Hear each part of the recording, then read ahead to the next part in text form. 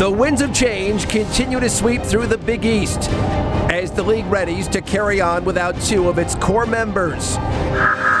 And the transformation continues with the news that Rutgers and Louisville and 7 of the Big East non-FBS institutions announced their departures as well. But despite the massive changes, we tip off this season knowing the Big East stands as one of the nation's premier basketball conferences, stocked with some of the most talented coaches and players in America, with their eyes set on Atlanta. And we break down the road ahead on the City Big East Season Preview Show, beginning now.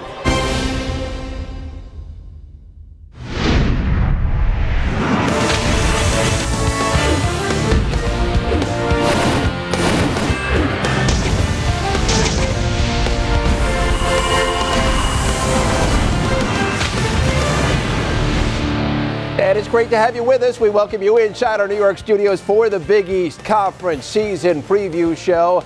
Gary Apple sitting alongside the former St. John standout Tariq Turner, Lenny Robbins from the Post, and thrilled to have Scoop Jardine, the former Syracuse point guard, joining us here in the studio tonight. Want to wish Happy New Year to all of you fellas. And I think the last time we saw you, Scoop, you're a little bit emotional after that loss to Ohio State in the Elite Eight. But what have you been up to? I've just been rehabbing. You know, I broke my foot 2 days before the draft, so I'm basically just rehabbing, trying to get back, working on Plan B until Plan A clear up for me. What about the conference? Couple of games in the books, fellas. We saw Connecticut go down in overtime. We saw Cincinnati beat Pittsburgh. Is it what you expected the conference to be so far? We got out the gate strong. You know, Cincinnati beat Pitt, and then Marquette with a thrilling overtime win last night versus UConn. And the excitement is really where you want it to be, getting out the gates. Big-time Big East basketball, competitive down to the wire. The overtime game last night, UConn losing, was a phenomenal game. Well, listen, let's give a lot of credit to the way Marquette played. And Buzz Williams, he's had his issues already this year, Lenny, but they just play and they show up to play every single night. They really do, and that's the one thing I love about this Marquette team, and the reason I think you cannot count them out, because they will play hard on a consistent basis, probably better than any team in the conference. I know how much you like Mick Cronin at Cincinnati and the job he has done, and that's a good win for them out of the gate against Pittsburgh. No question. It's definitely a big win, and Cincinnati wins not the flashy way, but they're scrappy, they're tough, and they have great guard play with Cashmere Wright and Kilpatrick, one of the top Big East backcourts. I really like the way Cashmere Wright controlled the tempo, 18 points, and you know what Kilpatrick brings, a strong scoring guard at 6'4", shoots the ball inside and out. Cincinnati ranked 14th in America. They are one of 6 Big East teams ranked in the top 25 right now, and it's a busy night to really kick things off. This is the first full night of action in the Big East. 5 games. Providence going to take on Louisville. That game to be seen right here on SNY. Rutgers and Syracuse. Jim Boeheim going for 9:03. St. John's, Villanova down along the main line. South Florida goes out of conference but in state. And Seton Hall going to take on DePaul. That's our 9 o'clock game here on SNY tonight. So let's talk about the teams atop the conference as things get going. And I think it's only apropos, Scoop, I begin with you and what you think of Syracuse this year. I'm going to be biased here, you know. Me playing at Syracuse, I got to be real biased. At least he admits it. Yeah. I really believe we can be a really good team, you know, if Brandon Trish come to play every night and be that senior leader that we need, that I was last year for our team.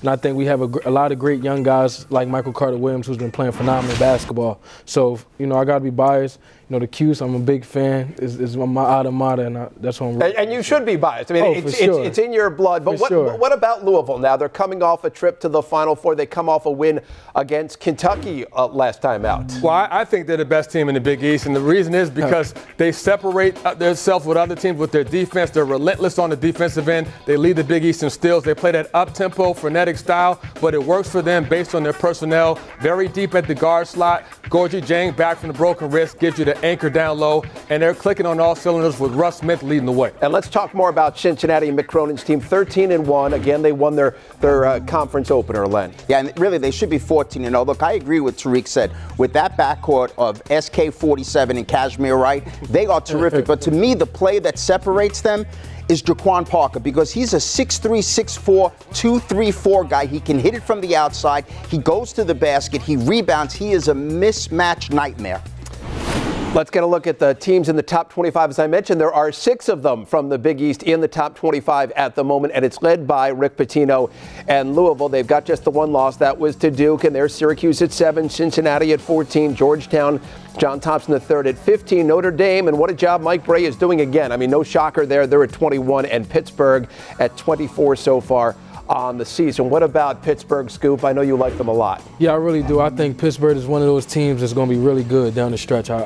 They low on talent right now, but I think Jamie Dixon do a great job of really getting the best out of his team. They got a good 4-year senior in Trayvon Woodall, who I think is a really good player, who's going to lead this team to where they need to be, and they've been playing really great basketball. They have been. They've got the point guard, and they've got the young freshman in the middle. And Adams, what about your alma mater? Are they a sleeper, St. John's? I say they are a sleeper because they have a lot of young, untapped talent that really hasn't fulfilled its potential. Jakar Sampson, probably the best Big East rookie this season, along with Obekpa, the best shot blocker in the country, in my opinion, and some young sophomore talent in D'Angelo Harrison, the second leading scorer in the Big East. They haven't maximized their potential, but they have a lot of pieces there. Coach Lavin has to find out a way to put it all together in one rotation. Notre Dame 12-1. They also beat Kentucky. They're very tough to beat in their building, Len. Well, it's not just that they beat them, they dismantled them. Yes. They dismantled them because I don't think any team in the Big East at this point in the season plays better team basketball offensively than Notre Dame. You see the shots that they get. They go to the basket. They look for each other. They make the other pass. The backcourt now has been together for a full year, and with Cooley down low, you've got a monster of a play. I think this is a very balanced, tough team. Georgetown, by the way, has held 8 of 11 opponents under 60 points so far this season, 60 or under. I mean, they beat you on the defensive end as much as anything. They really do, and they're so disciplined offensively. They don't wow you with flash, but they run that Princeton offense, anchored by Otto Porter, who's one of the best players in the Big East, one of my favorite players at the 3 spot. And along with the development of Markelle Starks, I think they have a really good component of backcourt guys that can get you to the postseason. And how about coaches that are doing a great job early on? Let's talk about the guy who's coaching at Georgetown. That's John Thompson III. He brings those Princeton principles with him, and he does it very well. Well, I'm stuck between 2 point guards, but I'm going to follow Tariq again, okay? What JT3 has done, I think, is really exceptional. Think about this. He loses Hollis Thompson, Jason Clark, who was one of those guys who just knew how to win, and Henry Sims, who was as good as any big man in the NCAA tournament last year. And he has this team playing terrific basketball. What he does is he maximizes each player. And with Otto Porter Jr., who I said before the season was going to be the player of the year, Tariq was the only one who didn't laugh in my face. I want to thank you for that nationally, okay? Greg Whittington and Jabril Trawick, they have mismatch guys, 3 different mismatch guys who can do a lot of different things. Very difficult team to prepare for. Mick Cronin, 7th year at Cincinnati. You know, it's hard to believe, but there were rumors and rumblings that he might be on the hot seat a few years ago. Took his team into the tournament to the Sweet 16 a year ago. I have a lot of respect for this coach, mainly because he's winning without star players. He won 26 games the last 2 seasons, went to the Sweet 16 last year, and he wins by scrappy defensive play. He had Yancey Gates down low last year as his anchor, but now he has a guard-oriented team with with Kashmir Wright, Kilpatrick, and Jaquan Parker, who plays multiple positions. I like the way they play basketball. They expect to win, and they're primed for the postseason. And is there anybody more intense? I mean, Scoop, you've been on the court playing against Jamie Dixon at Pittsburgh. He gets into the game. Jamie Dixon is one of those coaches going to get the best out of all his players. He's my pick, because I really believe he had a down year last year, and this year I know he's more motivated to get this team back. They got a great young core group of guys, and they also got their leader and their point guard, and that's what you want to have on any team. You want to have your point guard, and he's the leader, and he's the senior. He knows what it takes to really win. So I think Jamie Dixon is going to do a great job here at Pitt, and I really believe that Pitt is going to do good this year. Well, certainly at Big East has been a coaches' league from the very beginning. Jim Boeheim, he's picked up his 900th career victory, looking for number 903 tonight, looking to pass Bob Knight. Kevin Ollie getting the extension at Connecticut, and then Mike Rice returning after that 3-game suspension. Lenny, what about Kevin Ollie finally getting the extension at Connecticut? Well, he earned it. I mean, that's the bottom line. He earned it by the way, not just that they played, but the way he recruited and the way he conducted himself. Look, Jim Calhoun was a great coach. He's a Hall of Fame coach. But sometimes he became the show. And I think what Ward Manuel said was, we like this guy as a coach and as a person and as the face of our program going forward. Let's get to break here on our conference preview show. When we come back, I want to hear from Steve Lavin, the head coach of St. John's. He's one of the coaches of the 7 Catholic schools who are breaking away from the Big East. We'll get his thoughts on the winds of change when we come back from New York City in just a moment.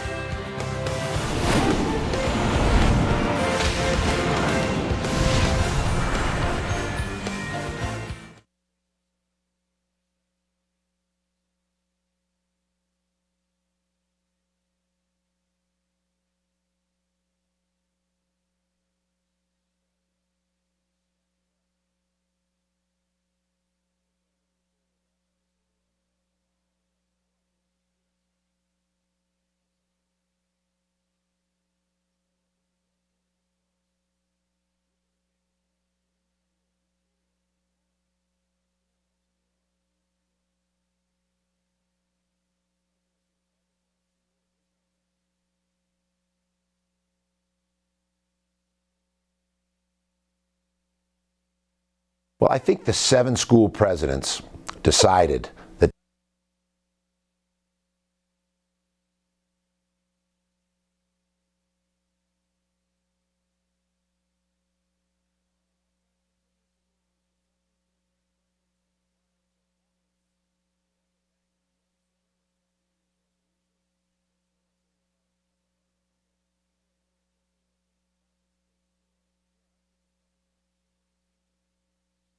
Yep.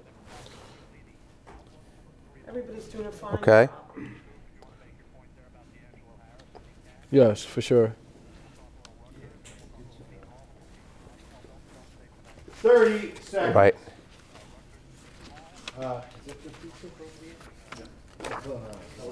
Okay. 2 weeks ago.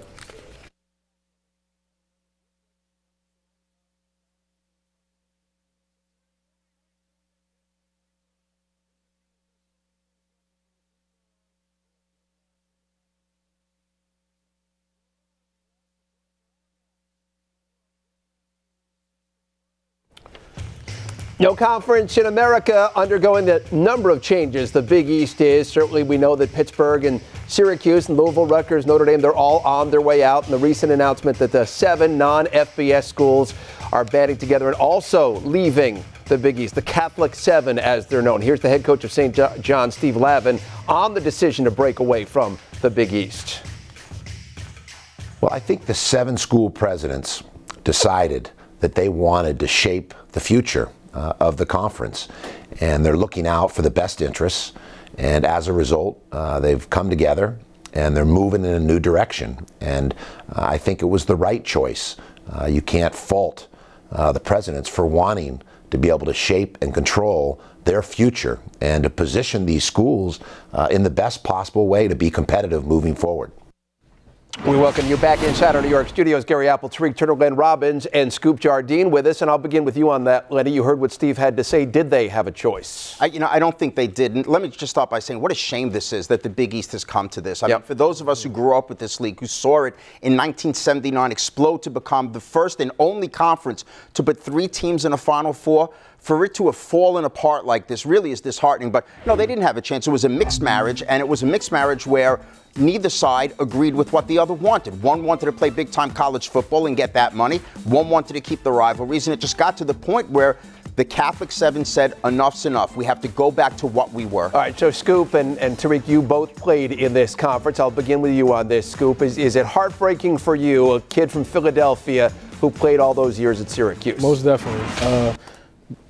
Big East was one of the reasons I wanted to go to Syracuse. Like them playing in the Big East was definitely playing at the Garden, and I think I'm heartbroken because I feel like, it's nothing like playing in the Garden in the Big East tournament. A lot of kids don't get to get that experience. Weren't you saying that you've spoken with Carmelo Anthony? Oh yeah, Melo, like he said, he's trying to get the ACC to bring the tournament back to the. I think that's a great idea, though. I really believe. I can't go with you, Scoop. I love you, man. But we're diehard Big East guys. You grew up playing in the Big East. Yes. I grew up watching Mark Jackson, Sherman Douglas, Pearl Washington, and that's why I played in the Big East. And to be part of the Big East and swallow the idea of them taking over, the ACC taking over the Big East home court, the Garden, is just too hard for me to imagine. And also, there's still a possibility that these 7 basketball schools that branched out to form their own conference, may still keep that Big East court, that Madison Square Garden, as their home court, which I would love to see,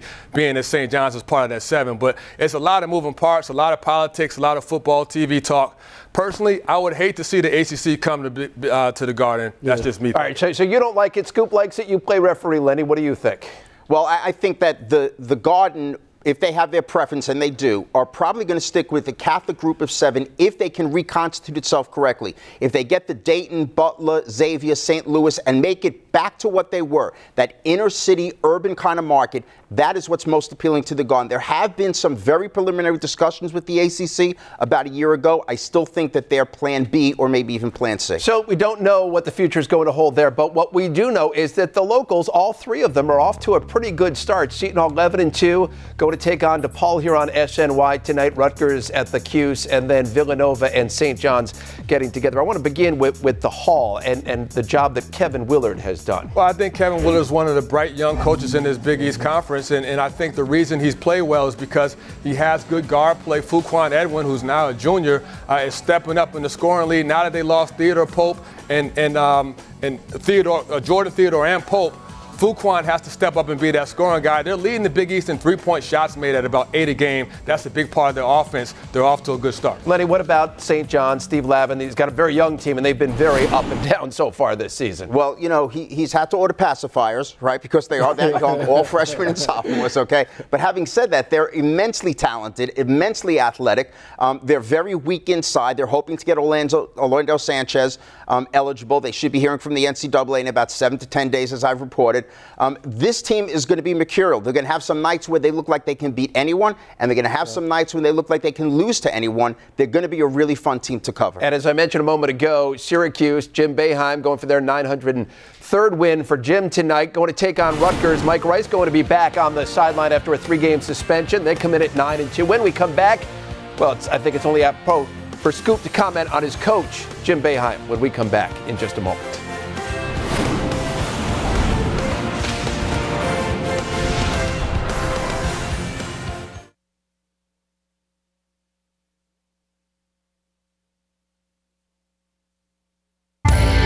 Yeah, I remember the first few years, 10 years in the league, just thinking,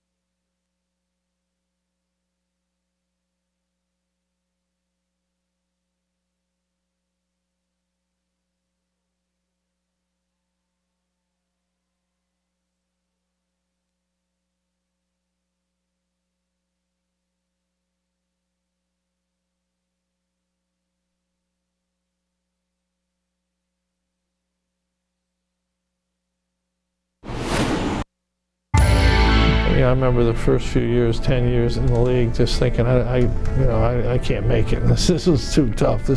I can't go more than a couple more years, and to still be here after all those years, to me, is hard to believe. To win, this game was more pressure than I've felt in a long time. Coach a long time, you're going to win a lot of games. It's as simple as that. If you're in a good place, and I'm in a good place. One of the coaching legends, Jim Boeheim, closing in now on 903 victories. Chance to pick it up tonight to move past Bobby Knight to number 2 on the all-time wins list. Let's hear from Jim and from Jamie Dixon on their squads and leaving the Big East. With every team, you have to focus on this season. You can't look back and you can't, look forward. You have to focus everything on this team. That's what you expect your players to do.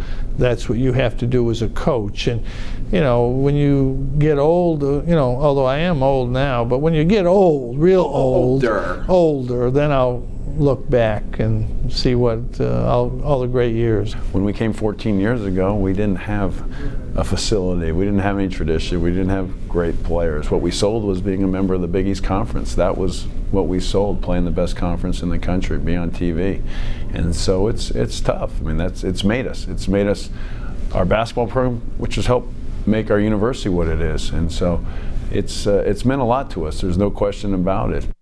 As I mentioned earlier, the Big East has always been a conference of great coaches, and they're losing a couple of them in Jim Boeheim and Jamie Dixon, Mike Brey, Rick Pitino as well. But Scoop, you're the only one up here who's been in the huddle and gotten the tongue lashings that Jim Boeheim often directs at his players. But what was it like to play for him? It was an honor. I think when I first went to Syracuse playing for a Hall of Fame coach, and Coach Boeheim was great. I got to learn a lot from him on the court and off the court, and I think it's a tremendous job that he did at Syracuse for so many years, and that's his alma mater. That's a school he went to, and I think he gave everything to Syracuse. So for Coach Boeheim to get his 900th win is great. I know he downplayed it a lot. He always down, but he's one of the most competitive coaches I've ever seen, and get 900 wins and to pass it, tonight it's going to be great for him, and I'm happy to see it, and I'm also happy to be a part of a lot of his a big part of it. Lenny, you've known him for so many years. Yeah, I have, unfortunately. But I'll tell you what, the thing that is most impressive to me about Jim Boeheim, and the most important thing in life to me is, do you know who you are? Jim Boeheim knows exactly who he is. He's a guy from upstate New York. Yep. He didn't want to come to New York City. He doesn't like the traffic. He doesn't like the crowds. And I remember walking through the bowels of Madison Square Garden 2 years ago before a Big East tournament game, and he had a red book out, one of those old red books that we used to write down our schedule in, and he still used that. And I said, have you heard of a smartphone or anything like that? And he was like, I've always used this, and it always works. He knows who he is, and that's why I respect so much what he's done. Well, I was going to email him. And he is old. Well, he's getting up there. But I was going to email him last year, and I was told, don't email because he doesn't use email. But what I mentioned a moment ago, the iconic coaches who are all leaving the Big East. Well, it's the sad part of this transition of the Big East no longer being what we know, and this legacy of Hall of Fame coaches. When you talk about Pitino and Boeheim and possibly even Jamie Dixon at some point with the wins he's had, it's really a sad moment. Along with Mike Brey, who's very underrated because of these other great coaches. It's definitely an influx or outflux of coaches that are leaving the Big East that have made it such a special conference. Coaching and personalities and wins are what defines the Big East. And it goes back to the very beginning. Goes back to Lou Carnesecca. It goes back to John Thompson and Raleigh Massimino. It really does. And we have to remember why the Big East worked. The Big East was founded in 1979. ESPN's founded in 1979. Right. It was a perfect marriage, right? The Big East gave that network great stuff to run. And the network gave the Big East great exposure. And that's why Jamie Dixon said it great. It made us. Kids look on TV. Yeah. How many guys from California does Syracuse get? Right. It's unbelievable. For years. Stevie Thompson came, Ron Ellis came, and it changed. And there's no question when you look at the basketball history and dominance of college basketball, the Big East stands out, at least for the last 10 to 15 years, as a preeminent basketball powerhouse conference. And it's amazing, all the coaches we named there, I didn't mention Jim Calhoun. The guy's only won 3 national championships. So what a legacy the Big East has left. And when we come back here on our preview broadcast, go to take a look at the best players in the conference. We're back with that. Wrap it up in just a moment.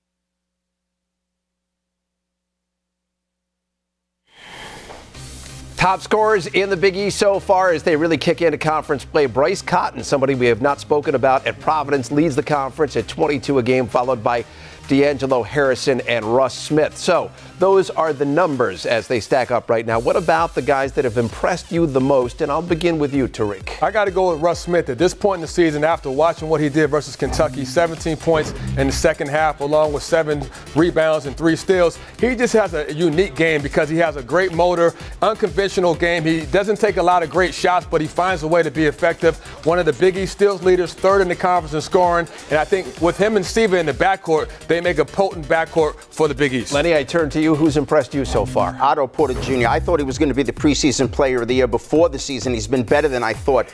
13 points on 51% shooting, 7.7 rebounds, second on the team in assists, 22 steals, 14 blocks, and sources tell the Post he helped negotiate the fiscal cliff. You can do That's everything. good work. What about you, Scoop? Who's Once your guy? again, I'm going to be biased. Be biased. Carter Williams. I feel like as a point guard, Michael Carter Williams has been doing everything. He's averaging a double-double. He's first in steals in a conference and just everything. He's the motor of the team. He gets the team going on both ends. He also is rebounding the ball, and not only that, he's scratching his head on a couple triple-doubles, and that's great as a point guard. And he's a big guy. I mean, you're about 6'4". I'm 6'3". He's 6'6", legit. Legitimately. Legit, yeah. And I think he's doing a great job. And he can see over defenses, which is all important for the point guard. So that's going to wrap up our conference preview show. For Tariq Turner and for Lenny Robbins and for Scoop Jardine, I'm Gary Apple. We thank you for joining us, and we say so long from New York City.